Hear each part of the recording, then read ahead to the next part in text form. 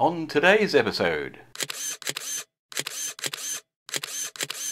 this Samsung NP R519 is overheating badly, and I can hear the fan struggling and rattling away.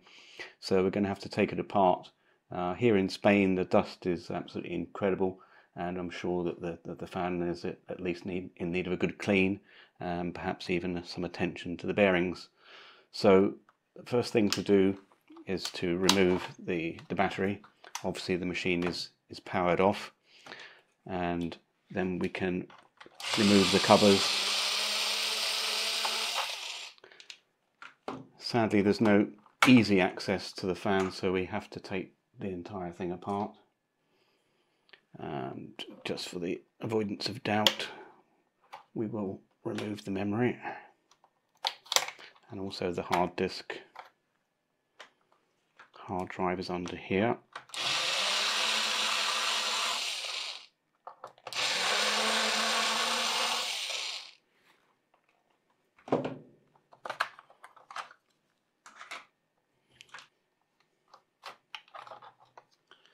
And with those items out of the way, we'll also take out the CD DVD drive, and that's indicated by this screw here.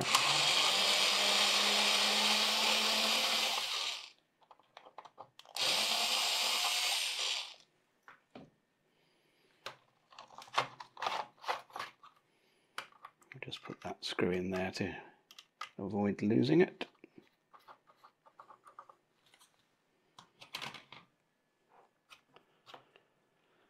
Now some of these screws are indicated as being the keyboard, so that's what we're going to do after we've removed this, is to remove the keyboard. But first we need to take all of these screws out.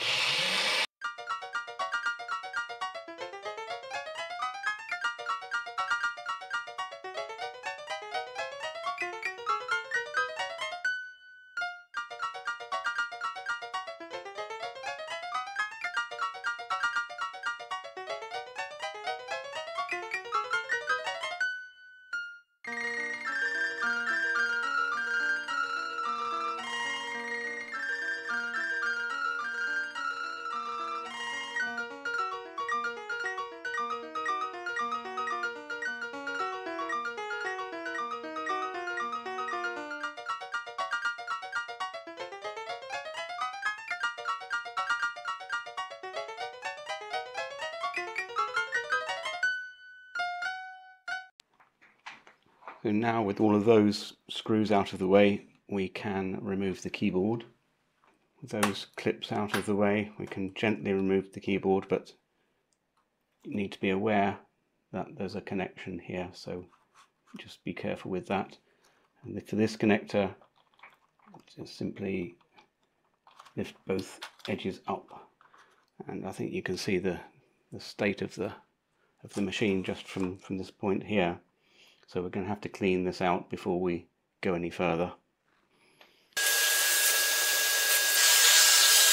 Before we can separate the plastics, we also need to remove this cable here, which is for the mouse pad. Again, that simply slides back. And there's another connection here. That doesn't want to come out. What we can do in this instance is carefully, with a pair of side cutters, just wiggle that free.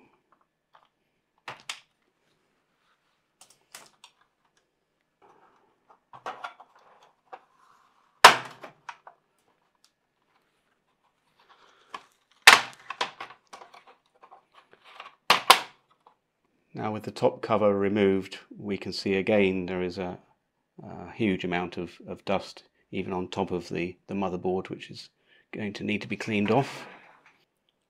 With that cleaned up, we can now move our attention to removing the motherboard, so we can get underneath to the fan itself. So there are a number of connections here that are going to need to be removed. The screws that need to be removed for the motherboard are indicated by these white arrows.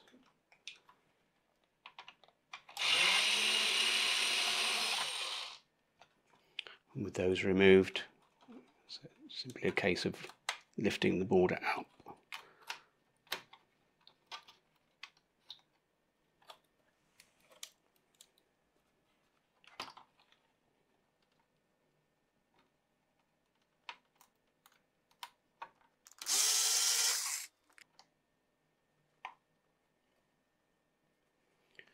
So not only can we see that the fan itself is pretty filthy, but the main issue is that practically the entire exit for the air is blocked by dust and fur or something. So that's the next job, to clean that out.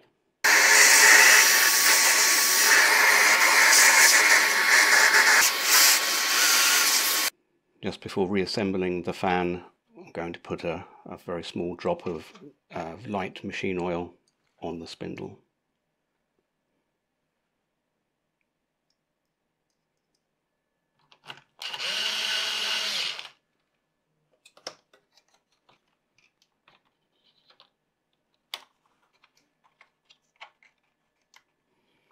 With these types of connections, there is a black line on the tape there, so just make sure that that's pushed fully home so that the black line is on the edge there.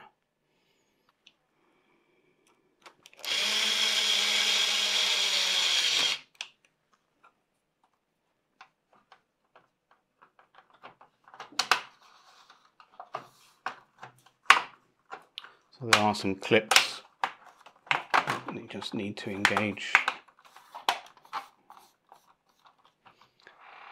Not forgetting to put the speaker connection back,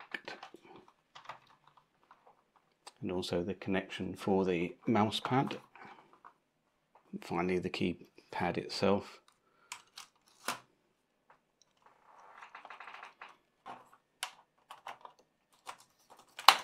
So now with the top panel in place, return to the bottom and replace those screws again. So the laptop has been running for over 5 hours now, and it's reasonably cool, much better than it was. I can feel a cool breeze coming out. I have the thermometer here attached to the heatsink where the air is coming out, so that's showing 35 degrees.